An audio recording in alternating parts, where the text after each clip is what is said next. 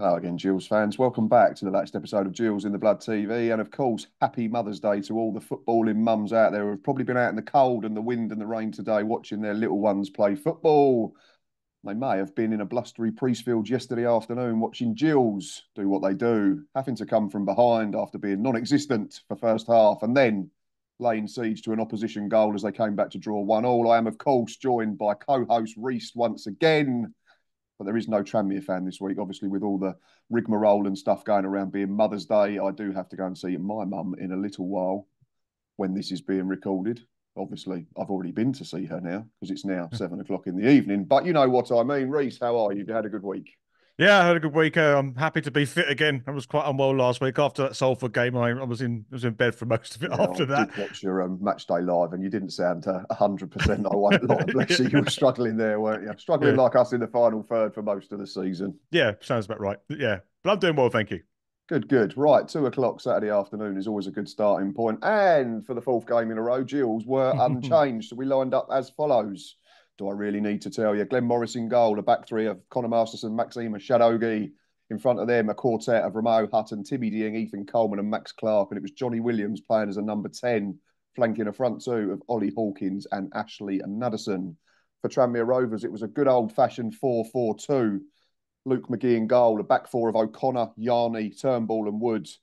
And then four in front, the ever dangerous Rob Apter, Merry Hendry and Harvey Saunders. And it was Connor Jennings and former Jill Luke Norris as a front two. Rhys, paragraph I've written, the very definition of a game of two halves. We again took an age to get started. Deservedly trailed at the break. Second half, everything was braver and quicker and more incisive. And the pressure eventually deservedly told. Yeah, I think that sums it up quite nicely.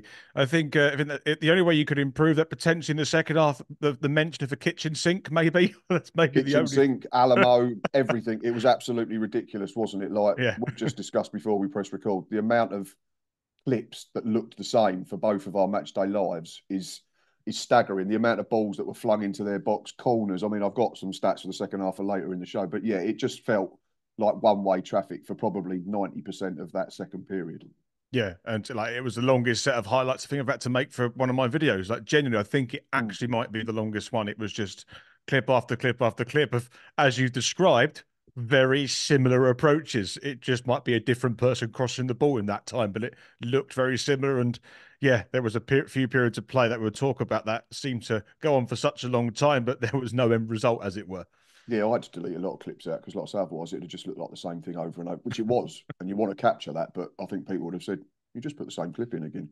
Yeah. Anyway, all the way back to the start of the first half, and as bad as we were, and we'll get on to that, we actually had the first chance, and it was a good Mm. chance as well. I think it was a Ramo Hutton free kick, and he clipped it to that back post, and Ollie Hawkins invariably won it, headed it back across the penalty area. Obviously, you probably had a better view than me because I was at the other end of the pitch, but Ashley Naddison is alone in the penalty area and somehow heads it wide.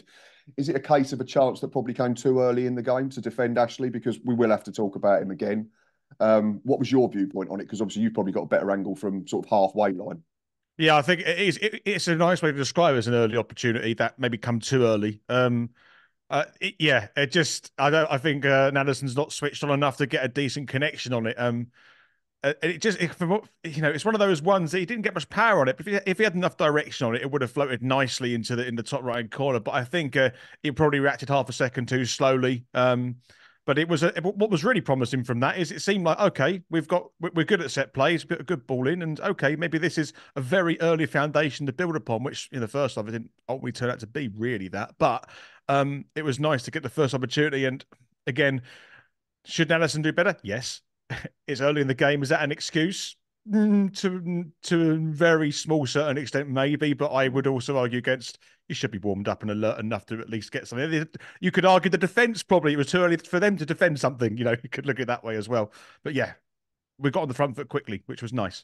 We did, and then straight away, Tranmere went right down the other end, and I think Yeah. it was Harvey Saunders, their left winger, that escaped down the sort of the inside. I think the ball got played in between Masterson and Hutton, or and then the cutback sort of was in between the centre halves, and they was all off balance. I'm not sure who had the shot, but luckily he sort of passed it into the arms of Glenn Morris. But yeah, it was a very open field to the game, and within a minute or two, Tranmere led, unfortunately, from our point of view. Mm. Now, I don't think we did a lot wrong. I think it's O'Connor, sorry, that the right back gets up and puts in a good ball.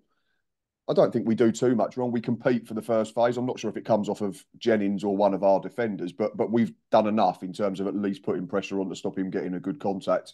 From there, we just have to say fair play to Regan Hendry, don't we? Because it's an absolutely immaculate first touch and it's a delicious finish as well into the. Well, Glenn Morris doesn't move, and Glenn Morris is a very good keeper, and he just thinks, please hit the post and come out. And unfortunately, it doesn't. It hits the post and nestles in the back of the net. It's a great goal. It is a great goal. You can't take too much away from it. I mean, the amount you could say, oh, we should head the ball somewhere different from the crossing if we can. But then in hindsight, it's a great thing. But also at the same time, like normally those types of clearance of headers are enough in that situation. And in the percentage game, is occasionally one's going to fall to a peach of a setup and a volley to go in the essentially off the post. It happens occasionally. You've got to take your hat off to it and go, yeah, fair play, good finish. And yeah, it was just a tidy finish and a nice goal at the end of the day. Yeah, it is. It's a really good goal, and I think I watched the sort of the extended highlights this morning, making notes, and they said Hendry doesn't score many, and that's one for the scrapbook. It is. It's an absolutely brilliant hit, and you just have to go fair play, mate.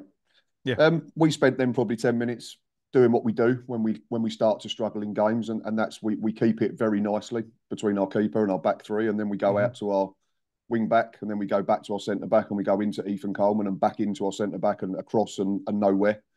And then as soon as we were pressured or had to try and be braver and proactive and progressive with the ball, it went out of play, or we overhit it, or someone had a really poor touch and couldn't bring it under control. And it just killed all that early momentum, if we can call it that, from an early chance. And we spent 15 minutes almost just, I don't know, just running around looking like we'd not played together. That was the frustrating thing from our point of view again for me. Yeah, it was pretty flat after the goal because usually we have this impetus when we go behind, and particularly if it's late into the first half and the second half, that's when we usually find a little bit of fight. And arguably we had it in Notts County went behind early, but we then got two back in that first half as well. So it was quite surprising that we took a long time to get into out of whatever gear we were in. One, I'm not sure, but usually when we concede, that's usually a catalyst for us to start something. But it took a while to get going. It was an uncharismatic approach that Gillingham had when went behind. We usually have a little bit of oomph in us, but no, you're right. It was backwards and square to the goalkeeper and defence and not much happening, really. And then they had another chance. Rob Apter, who was being left one-on-one with Max Clark far too often for my liking. Yeah. We know how good he was in the reverse fixture at Prenton Park in November. He absolutely destroyed us. And someone in a WhatsApp group that I'm in, like a League Two one, said he's turned into Lionel Messi again. And I think my reply was, he could be Lionel Blair and he'd still be too good for us at the moment. Such was the level of our performance at that point in the game. He was granted the freedom of Medway, it felt at times. And you're just thinking, just someone go and put one on him. I'm not saying hurt the bloke, but just go through him and say, look, you're in a game here. It's not going to be easy for you, but we didn't. And we allowed him, and I think he played a little 1-2, didn't he? And jinked across the box and luckily put it in the back of the Rainham. But it was just, again, that just summed up that period in the sort of 20 minutes after conceding. Lethargic again is that word we use too often for first halves at Priestfield. It is a bit lethargic, and I think so. It might have been Jack actually who said we've had 13 first halves with Clements to not much going on.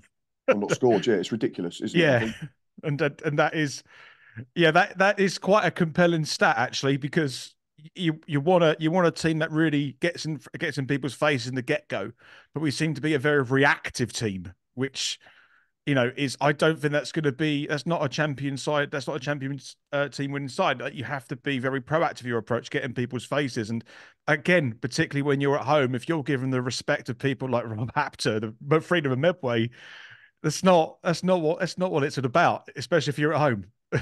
So no, we should be the ones. And I get that teams are going to come and sit in because we are a good side in the sense that we're still in a playoff hunt. So people are going to come and respect us and be hard to beat, and that's up to us to then be cute enough and clever enough. But is it still Salford the last time we scored a first half goal at Priestfield in the league? Oh my goodness, maybe yes, I think so, because the other first half goals have come from away from home, haven't they? Notts County. Did we score the first half at Salford? Yeah, Notts County, Salford were away. Yet it's I was just going to look on iFollow, but my iFollow's just crashed. But I think you're absolutely right though, and if it is that's not great. That's not great viewing for the like at Priest or for the team whatsoever. Tranmere was last 5 minutes. Wrexham was second half. Stockport was goalless. Swindon were both second half in front of the Rainham end. Walsall was second half late on. Forest Green was second half in front of the Yeah. Rainham end. Sutton was late on in the second half. Crawley, we didn't score. Bradford, we didn't score. Wimbledon was late second half in front of the Rainham end. Salt, yeah, back to Salt. It's still Salford in the league, which was 3 months ago when we scored Maybe, a maybe, first half goal. maybe there's a case of buying a half season ticket, but just for second halves this Yeah, maybe we week. could do it by half of the game rather than half of the season. But Yeah. something's got to change. It's a phenomenal stat for all the wrong reasons. We then did create a modicum of a chance. I think it was Ramo Hutton who played a good switch out to the left hand side, and Shadowgi had finally stepped out of his own half and into the opposition territory to try and create an overload.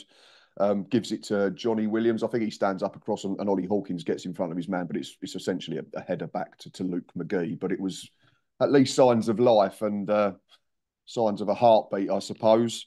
Then we had another one. Max Emer was brought there, well, shoved over. It was just Yeah. pushed with both hands. And fair play to the ref on that occasion. He tried to play an advantage. There wasn't one. Max Clark's really unlucky. It's a great little free kick up and over, and he's the width of a crossbar from level, and it sort of hits the top half of the bar and ends up behind the goal. But yeah, that was two chances that I genuinely had forgot about until I started trying to do the notes for this episode, which is, I don't know, is that a concern, or maybe I'm just getting old quicker than I thought? But it's an interesting one. I thought the free kick was unlucky actually, because I reckon Mm. he puts half of those in on target in training. Um, it's quite weird actually, the free kick from my perspective. I followed when it hit the top of the bar, the depth perception fell for me. I kind of lost it. I thought it went up and was going to head back in again. I thought it hit so much the angle at the top of the bar went upwards, but it obviously went into the Brian Moore stand. But nonetheless, I think we weren't great in the first half, but we were creating some stuff. I think I've heard people say we weren't creating anything in that first half. I think that's a little bit unfair. We did create some stuff, and we were looking to try and be creative as possible in that final third. Obviously, it's chalk and cheese compared to the second half, but we can't neglect, we can't ignore the fact that we did create something of merit in the first half. I think it's just because of the lethargy of the general performance that you almost forget the good bits, don't you? So if you look at the numbers, 5 shots against their 6, 3 on target for Tranmere, 1 on target for us. But Max Clark's is very close to being on target. So if that was 2, then you're right. There's not a great deal in it. Yeah. But it's that eye test again, isn't it? We just looked miles off it No, absolutely. for most of the first period, which was frustrating. And yeah, we deservedly trailed at the break for me. Yeah, well, I think you're absolutely right. Deserve the throw at the break, and I'm sure there are a couple of Tranmere fans, if not all the ones in Priestfield, thinking, actually, why haven't we scored 2? They've probably felt like they could have got a second goal and all of that, and been much more comfortable.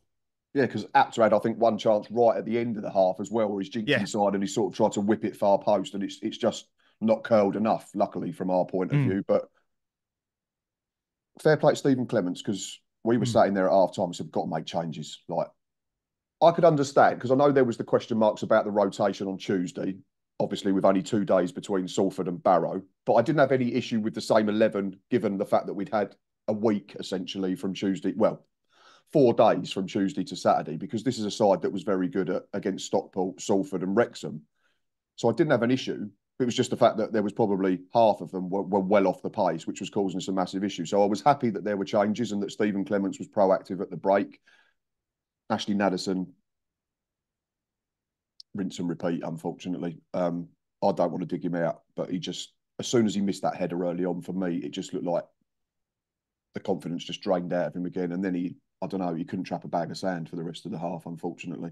He was No. withdrawn, Shadowgi was withdrawn, and we brought on George Lapsley and Connor Mahoney, and we went to a 4-4-1-1. What did you make of the changes? I thought they were very impressive. Not in terms of what they did in the game, and we'll get to that, but just the fact that we went, right, let's go and have a go. If we get beat 2-0, so be it, but let's be seen to be trying to make things happen. Similar to the Swindon game a few weeks ago. I think that I think Clements was forced into those changes in the context of what happened at Barrow potentially as well. I think it's maybe it's this idea of trying to be more proactive your approach, actually change it half time and give Tranmere other things to think about and bring on some fresh legs. So for me, I give credit to the changes that Clem has made. Absolutely, it had to be done. That's the thing about it. If it wasn't done, we wait the 60 minutes. By that point, either the game's flat and nothing happens, and Tranmere have done their job, or they go nick a second. So I think just to sort of to rejuvenate the whole second half period, I think those changes Because the were, worst were, thing it were does is pinnacle. it gets the crowd up, doesn't it? Yeah. That's the worst thing, that the minimum that happens when you go, oh, he's made a couple of changes. Oh, we've got more attacking players on the pitch. So at least Yep. the Rainimen goes and then the rest of the crowd goes. And that was what happened. And I think Boz laughed after about 3 minutes of the second. Well, he might not have been joking. And he said, Conor Mahoney's my man of the match. Such was Yeah. the performance Yeah. first period that because he was straight away wanted the ball. He was going Yeah. on the outside. He was going on the inside. And he created himself half a chance within about a minute or so that Luke McGee had to get his hands up and just palm it away. Then there was another chance for Ollie Hawkins. Max Clark, good delivery from the left-hand side. Hawkins again gets away from his man but misses the target when he should be heading it under the crossbar. But there was signs of life and sustained life this time, wasn't it? First half, you just felt like it was sort of like CPR. Oh no, he's gone. Bless him. Whereas this time, you thought that there was a proper recovery happening. And yeah, it was good. The Rainimen were up, like you say. What did you make of the atmosphere? Because I've watched a couple of bits this morning. You could hear it second half. You could hear that noise. Whereas first half, it was just absolute silence. You made a really good point. Those substitutions within the first few minutes of that half, you could hear the atmosphere. It was electrics are actually, yeah, is the right word to use, because there was a couple of moments. It takes a run from Mahoney and one opportunity, and everyone's like, right, actually, we could do this. We can get back into this, and suddenly we become the home team again. And that was, I felt that as it were, like audibly through iFollow, absolutely. And I think that it runs true, because when I'm doing my video as well, that kind of gets me up and going as well, and I'm much more invested in it, as it were. So it does. It affects you wherever you're watching it. It affects you. Like if you're watching it on the telly, you go from sort of slumped in your seat to sort of on the edge of your seat, or the same in the Rainimen, or you'll be trying to stand up because everyone else in front of you standing up for a corner or something like that. It has that domino effect, and we've mentioned atmosphere and who's responsible for it in previous episodes, haven't we? We've got this whole last waltz thing, which I think is absolutely brilliant. It's sort of, it makes the hairs on your arm stand up, and it did again yesterday before the game. But the players have a responsibility to give us something to cheer about as well. So it's almost chicken and egg. Which one comes first? No one ever seems to know, unfortunately. We then had another chance, and don't adjust your sets here, Gills fans, because I am going to say some words that may not be entirely familiar to us. We steal the possession deep in our own half, and then we break quickly. Yes, I said that correctly. We break quickly at pace. Max Clark plays a lovely ball into the channel up to Ollie Hawkins, who has an unbelievably good first touch on his chest, spins his man, rolls it into George Lapsley, who's galloping on from the halfway line. I think if you watch the highlights, you can see that Conor Mahoney's absolutely busting a gut, which again was something we didn't see first period from anyone, to try and get on the outside. Lapsley slides him in. Mahoney does pretty much everything right. I think there's a little debate as to whether it's actually going inside the far post, but it's brilliant defending from the Tranmere defender, because he doesn't know and he has to get back and sort of lump it over his own bar from point blank range. But in terms of a passage of play, that's what we can do quickly. So it always comes back to, why don't we do it more? It's a really good question. And it's because that passage of play, and also it's one of those passages of play that get the crowd involved. The crowd play a part in that as well, because they try and bring that one home themselves. And because that's one of those ones, if Mahoney decides to take his time and slow the tempo down, the crowd get frustrated, and then the pressure's on, you lose a bit of confidence, and it's gone. Which is what was happening first half. We'd get into a good position, we'd stop, we'd come back inside and go square into traffic, and then you lose all that momentum and forward. Exactly. Well, momentum, exactly that. And also, with that kind of momentum going forward, it makes defence have to make decisions much quicker. They're more at risk to make a mistake, and that's how you could create clearer opportunities as a forward line. So for me, it's that quickness in attack that we've been missing so much this season, that when we do have those opportunities, we're a much more dangerous team. And it's like, this is why we even though we've seen Hurtado over a couple of games, that's why we miss someone like that, because he has that kind of that effect on the game. He can do things quickly, and it makes everyone have to make decisions which they haven't to do really quickly. And there is when defensive risk increases and you have a more dangerous opportunity going forward. And that break of play really exposed that type of play that we've been missing for a lot of this season. Fearless, that's the word I'd use. Yeah, That that's a passage of good word. play, we Yeah, played without fear. We wasn't worried. Everything was instinctive. No one was slowing down. Everyone had a good touch, laid it off. Everyone wanted the ball. Too often we see, like I say, we get to a certain point on the pitch and then we go, do we trust ourselves? Do we trust our teammates? And it all falls down. At this point, it felt like kitchen sink, as you referred yeah, to, Alamo. It was just constant wave after wave of attack from Gillingham, it felt like. So I have put in, just so that Tranmere are aware that they're still in this game. They did have a half chance. They played a free kick into our box and it fell to, I think, Jordan Turnbull, the centre half, who span and shot straight at Glenn Morris. But that was essentially it until right at the end, which we'll get to. Their defending is brilliant, to be fair, though, Tranmere. Every time a ball came into their box, well, aside from one or two, I think we've mentioned the Hawkins chance where he gets away from his man too easily. But like we've said before, if you can't win that contact, make it hard for the attacker. They were doing that. Any yeah. shots, they were throwing themselves in front of it. They were willing to take the proverbial one for the team. And there was probably a little bit of play acting with that. And I got really frustrated during the game with the referee and their players. But if we were doing it and 1-0 up, I'd understand it entirely. So with the benefit of a day's sleep, you can see what they were doing. There was a couple went down with cramp and a pulled hamstring. That one made me laugh. Luke McGee was struggling with a pulled hamstring, and then 30 seconds later was able to whack a goal kick 80 yards up the pitch. Yeah. But no, everything that came into their box, they was competing with and heading clear and blocking and making it difficult for us, as good as we were in that second period. We then rolled the dice again, Rhys. Max Clark sacrifice for Scott Malone, which I had no issue with. I think Scott Malone's more suited to a 4-4-2 or a back four, I think, whereas Max Clark's the better wing back of the two. Ethan Coleman, who'd had another dodgy Yeah. game, I think it's fair to say, was on a booking for a long time as well, which probably didn't help. They were taken off. Scott Malone came on and Josh Walker, and we went to a proper 4-4-2, and we were fairly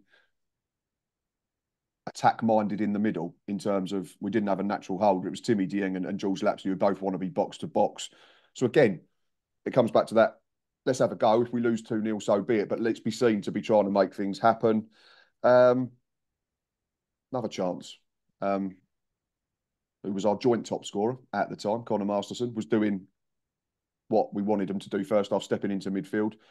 He proper catches that effort from about 25 yards, and you could hear it whistling as it come towards the rain. I mean, unfortunately, it's probably 3 or 4 foot wide, but it was intent again, and that was something that was pleasing me second half. Yeah, that shot you alluded to. I follow. You never know until it's the back of the radar if it's gone in or not. You have no idea. He caught So it. He proper caught it, didn't he? As well. Oh, It did weren't he? like a scuff or a shin or anything like that. And McGee had a stance of a goalkeeper that looked like he wasn't sure if that was going in or not. So I that's think I why. said, similar to the Morris one, he knows if that's on target, I'm getting absolutely nowhere near it. So I'm just praying that Absolutely. it goes the wrong side of the post. Absolutely. I just and also I just want to give Tranmere a bit of credit as well. I think I don't know if we've got to that point yet. There's a chance that that Abtahabri skied it over the bar, I think, earlier in that second half as well. When it went across the box. And that was another moment where you thought Tranmere could actually get us on the break quite often. That was kind of how they were set up to Oh, play, yes, I I do think. remember that one. Got Yeah. underneath it, almost like pitching wedge, Yeah. didn't it? Ended up sort of, yeah. I think it went out for a Yeah. throw in. Something weird like that, yeah. Yeah.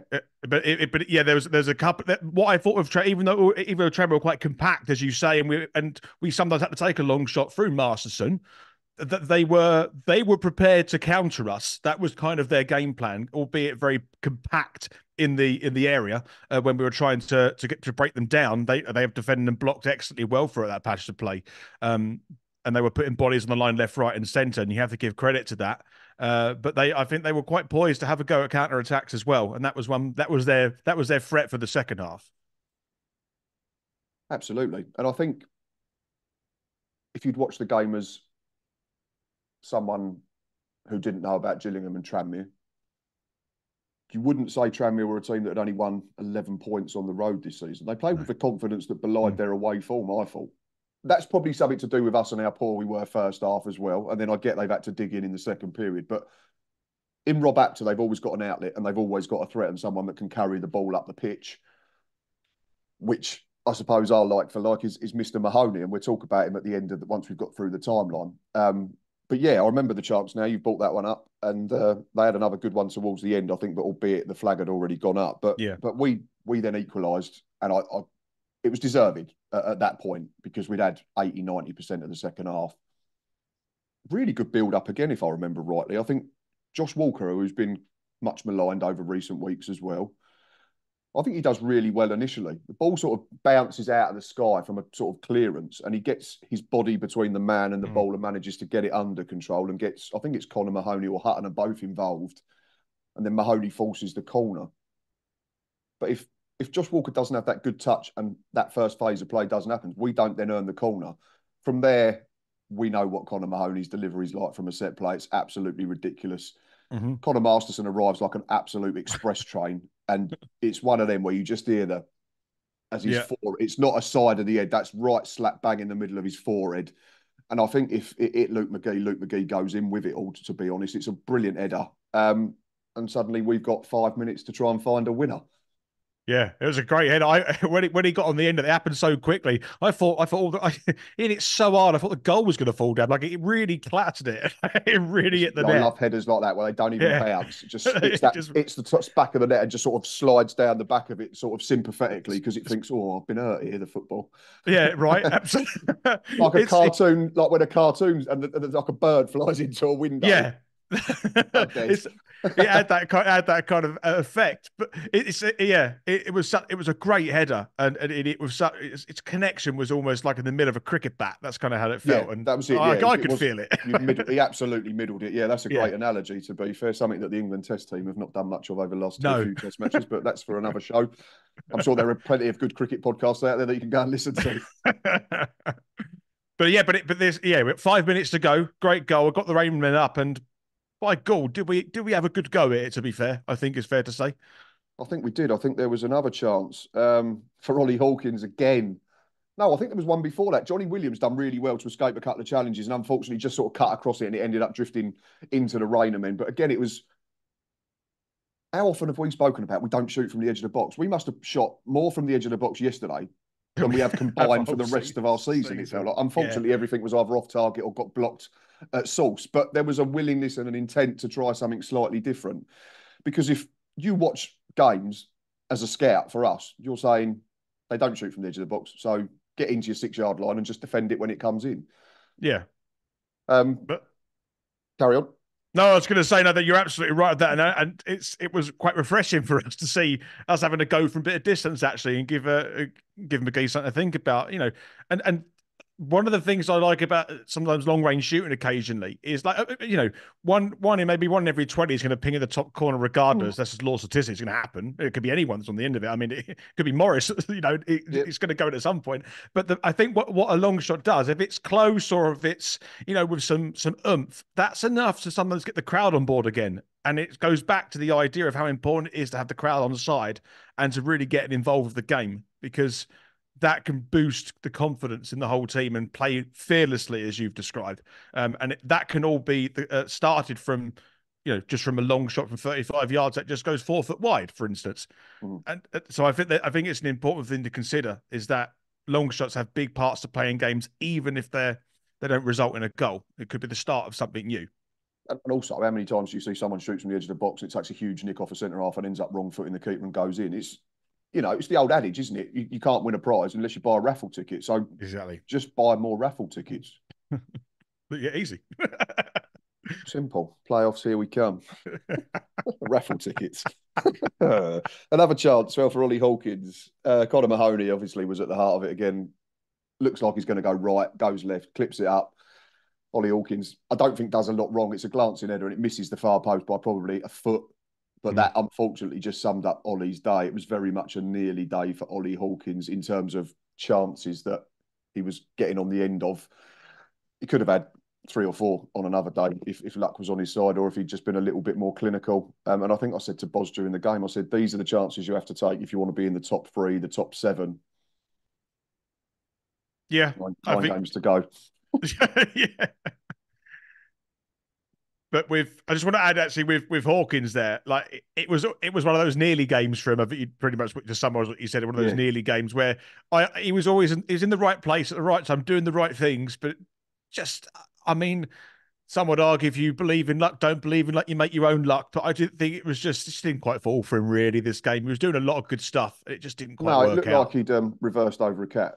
on his way Yeah, to the ground. That's what it felt like. He was destined to just not score, unfortunately. And he did a lot right, like you say. He was involved in a lot of good build-up play for chances created, like the Mahoney one that was cleared off the line. It's him that initially brings the clearance under control and gets us yeah. on our way. So he did a lot right again, and he's certainly made us a better football team since he's come back. But yeah, I think he could have been out there till midnight, and it probably wouldn't have gone in for him. Regan Hendry, who'd obviously scored that wonderful goal at the start of the game, then hit a post in injury time. But it was flagged for offside, so we could all breathe. He's very unlucky, to be fair. It's a brilliant first touch. That's why I've put it in, even though it was something that wouldn't have counted. The first touch to just bring it under control instantly was absolutely spot on, probably as good as his touch for the first goal. But luckily, the lino was on our side and it wouldn't have counted. And then the big moment that I think was probably more contentious at the time than it actually needed to be. Timmy Dieng, I'm talking about, wheels off in front of a Rainier that's just about to blow the roof off, I think, only for a linesman's flag and a referee's whistle to ruin our Saturday afternoon, but correctly ruin our Saturday afternoon, I think. Yeah. For me, there's two handballs. And I've seen a few posts on social media saying, well, he's not given handballs during the game, so why is he given this one? That doesn't matter, unfortunately. No, it doesn't matter. And I get the sentiment because there was a lot of stuff that didn't get given, but that was for both sides. But as I think I laughed at Bos and said, I think to get handball in this, you've got to catch it and shove it up your shirt and run around with it, because that's what it felt like at points in the game. But the ball comes in from our left-hand side initially, and I've seen various angles of iFollow and fan content. I think there's been one that's been high in the Rainham end. There's one that's from the front row of the Rainham end. For me, when Timmy Dieng tries to flick it around the first man, he pats it down with his forearm. And then when it's cleared, it smashes him in the hand, which if it doesn't, it ends up in the Medway stand. So there's no way that goal can be allowed to stand, no. No, it can't stand. And but by the letter of the law as well, it can't stand, because any goal that is scored that has a handball within it somewhere is a foul, regardless of it was accidental or not. Yeah. It doesn't matter. Which is the discussion we've had before about why does it have to be. So if it's an attacker, if it's any type of touch, you're penalised. But if it's a defender, it has to be a touch on purpose to be penalised. But that's for a different podcast as well. And we're a long way away from having to talk about VAR regularly at the moment. But for me, it's the right decision. There's no way you can 100%. Put it this way, if you ask 100 Gills fans if that was Connor Jennings doing that in the other box and Tranmere go 2-1 up, we're all going absolutely ballistic if it stood. That's what you have to ask the question. Absolutely. Yeah, absolutely. And I mean, the letter of the law says that can't stand, regardless of what's happened before or what will happen after that moment. He got that one right. Pain in the arse, though, wouldn't it? Because it'd have been that rain event. I think that the roof may have come off if that had been allowed to stand, because it would have been absolutely. Well, yeah, it was like 95th minute or something ridiculous. But yeah, it was pretty much the last play of that game, almost, wasn't it? So it sucks. It's a real kick in the groin. I think that one, when you don't realise that's going to count, it's always a bad feeling. And but unfortunately, unfortunately for Tranmere, it's the right decision. Yeah, he did. I said it. The ref got it right. There you go. Frame that one, Gills fans. Save Clip that one. Exactly, yeah. So make that one. 10th of March, 09:13 at time of recording. Matt agreed with the referee. Full time. I didn't really know how to feel, because it felt like a poor performance because of the first half. It felt like we could have won the second half. I think what I'm trying to say is, if based on the second half, if we'd nicked a second, I don't think anyone could argue that we didn't deserve the points. But you'd have felt for Tranmere as a neutral because they were better than us first period. So that was the disappointment. You then feel flat because it's a team that have been generally rubbish away from home. Then you look at the league table and go, oh, Walsall have lost, Morecambe have lost, Crewe have got beat. We're back in the playoffs. Yeah. But Bradford have won and they've got 2 games in hand, and Crawley have won. And I generally didn't know how to feel at full time, because we were back in the playoffs, but we could end up 11th or something if all the teams below us win their games in hand. And Tuesday is absolutely massive now. Yeah, well, I think that probably describes the chaotic nature of League Two football, doesn't it? I think that's what You're probably right, and the afternoon as a whole, to be fair. Yeah. Yeah, I mean, I've got an idea here that maybe there's a certain element that says Tranmere are probably one of the very few teams in the division that haven't got anything to play for at the moment, and I don't know if that adds any factor into their approach yesterday. No idea. You know, if they were batting relegation, would they have try to get more, or or if they're in the same position of us, what type of game would it be? Would it be cagey, more expansive? Or would they have been more nervous? There's so many different sort of caveats to it, isn't it? So like you say, you just have to take it at face value and try and win the football match. Um, we're 7 unbeaten at home. We've not been beat at the Priestfield since Boxing Day when Crawley turned us over quite easily. But in that time, it's only 2 wins. We've beaten Wrexham and we've beaten Sutton. And there's been draws against Forest Green, Walsall, Swindon, Stockport, and Tranmere. So, quick calculation says 11 points from 21, which is not awful. But could it ultimately come back and bite us on the backside come the final reckoning? Yeah, I think it could. Too many draws. Considering we've had seasons previously, and I'm going back quite far as well, like North's years as well, where our home form has been the reason we've been pushing promotional playoffs Mm-hmm. because our away form has been poor. I mean, I remember one season where I think we just stayed up in League One where we were the third best home record in the league, and But didn't then win the away. worst away record in the whole league as well. So it's interesting to see a Gillingham team that is performing better away from home throughout the season compared to home, where we should be doing better anyway. I don't know if that's exactly right. We actually are better at home, Let me just have a but look and see if I can work out our last 7 away quickly. Talk yeah, amongst yourself. I'll talk to myself. but whilst you're searching that statistic or that Last piece of information, what I one. can add to that is it doesn't feel like if we nick it yesterday, it feels like it's a justified home win because that's kind of how it is. But we're not doing that at home. We're suddenly drawing lots at home, and it's always that's what the away team normally wants when they go away is to try and nick a draw more often than not. And we're giving concessions to teams by allowing that to happen by not being the home team and getting on the front foot to try and get that winner. We've got 12 points from our last 7 away Okay. from home and 11 points from our last 7 at home. So it's just, so when you break it down like that, it's not too different. So Yeah. what's the better way? Of course, more points. But the confidence is bred from, not losing football matches as well. Yeah, so essentially away from home, our last 7 is lost 1, lost 1, lost 1, 1. Yeah. So 4 wins, 3 defeats. So it's, again, we're pretty much at the same point. It's just the perception of how you're getting to that point.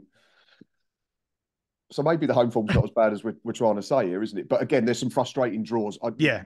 Forest Green will be a team that we're going to absolutely hate if we do end up missing out by a point or two because we've only taken 2 points off them. I get the Stockport draw was a good draw. Swindon frustrating because you led with a minute to go. So there's been some good draws and there's been some bad draws in that run. One person who I think could change some of them draws into more wins would be Connor Mahoney. And we have to talk about him because that was one of the best 45 minutes I've seen from an individual in the last few months Yeah. from a Gillingham point of view. Just by considering how we know what our issues are and we say that so often we're not brave enough, he literally just came on and went, I'm going to grab this game by the scruff of the neck. I'm going to keep wanting the ball. I'm going to drive at people. I'm going to get balls into the box. I'm going to shoot on sight. I'm going to set up a goal, essentially. He is our best creative force for me. And on that, do we have to find a way and find a system that gets Connor Mahoney into the side from the off? I agree. That is it. That's what we need because when he got that ball yesterday, when it got to him, you knew something was going to happen. It That's what we felt said like earlier, something was wasn't it? happening. You went from Yeah, being like that to being yeah, like that. exactly. And you need that in a play. And I don't we need to have him doing that the whole game. We can't have him do that in the second half or him to go out of the game, hide, and then come back into the game. We need when the ball gets to when the ball went to Rob Apter, something was going to happen. Mm-hmm. You knew it. And It's going that's to what we happen. felt like second half when Connor Mahoney was introduced. Yeah. But we need that throughout the duration of the game or from the majority of the game, because without that, I think we're going to be one of these nearly teams as a result of that. And we need to find a system where Mahoney will be able to play how he did at that second half yesterday for the majority of the game. We need to get that system somehow, particularly for the last running of this season. Yeah, again, because it comes back, I'd rather us have a real go. And if we come up short having a real go, then so be it. But I Yep. don't want us to just drift through games, waste halves, waste hours, and then have to play catch up. So, Connor Mahoney's best position is, tell me. Oh, well, yesterday he was working it down the right hand side. It was almost like a right winger, wasn't he? That was kind of where he was pushing out towards. So attacking midfielder, right sort of right winger influence because he has the ability to cut in and shoot on his left foot and or go out wide, shoot on his right foot, or to put it across the box. So for me, anywhere out on that width is for me his strongest position. So, next question, team for Tuesday. I've got mine. I've made mine. I'd make a couple of. I've made one, two, three changes, You've made three. But you've and I've caught me. changed and I've changed the system. Okay, you've caught me. I don't know. You've caught me about. I'll tell you what. Personally, I would change. Mhm. This is off the cuff here. I've not really thought this through, so if this comes out a bit skew with. What do you want me to go? Do you want me to say what I've gone with, and then Um, you can sort of work it from there, or I'll tell you what. I'll give you my obvious one that I yep, think I would like to see Naddison switch off. I would like him swap. I would like to see Walker start again. Actually, I don't. okay. I'd not like to see him start. I think he deserves that after his second half performance yesterday. And I would maybe, I can't decide, but I want Mahoney to start. I don't know whether it's going to be Coleman's poor recently, but I think that would be an unfair change. Wouldn't work. But Mahoney needs to be on there somewhere, but I don't know who to switch for. Maybe you can continue it there, and I can see if I agree with you I've or not. gone Glenn Morris in goal. Yeah, I would give Max Clark a rest, and that's not because he's done anything wrong, but I think Scott Malone's better yep, suited to a back four, which I think we could switch to. But yep, again, it's the caveat is we're away from home, so whether Stephen Clements thinks reverting to a braver system away from home would be the sensible thing, I'm not sure. But I'd go Scott Malone left back, Connor Masterson and Max Emer in the middle, and Romeo Hutton at right back. I'd then keep the two middle, Ethan Coleman and Timmy Dieng. yeah, I think Ethan's been too good throughout the season that I think he's allowed one or two where he's been off the pace. Um, the three in front would be George Lapsley, who I thought was very good when he came on as well yesterday, Connor yeah, Mahoney and Johnny Williams. Now, my thought yeah, process here is I know people are going to go, well, you're going to have to shunt Johnny out to the left.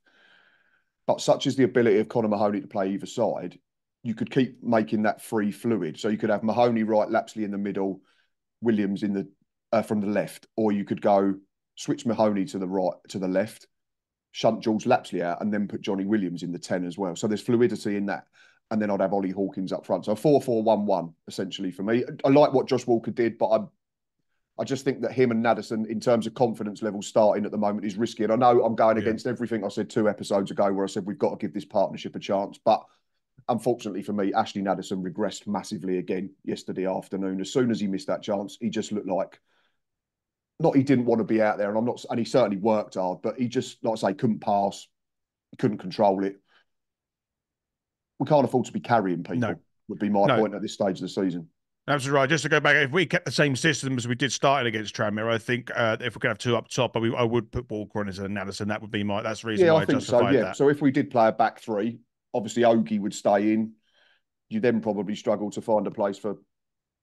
Well, you Mahoney. essentially you can't play Mahoney, Lapsley, No. and Williams in a 3-5-2, can you? Which is why when I looked at I was just looking at the formation from yesterday. That's why I struggled to put him in because I don't want to put Deacon Coleman out and I don't want to Mhm. put Williams out. So I think going forward at the back is the best way forward if we want to try and get Mahoney into a system that works. And I think the fluidity of the front three that you suggest with Williams, Lapsley, and Mahoney will give Wimbledon a tricky job to manage and to keep on. It will keep them on their toes. Therefore, the risk of them making mistakes are higher, and I think that could work.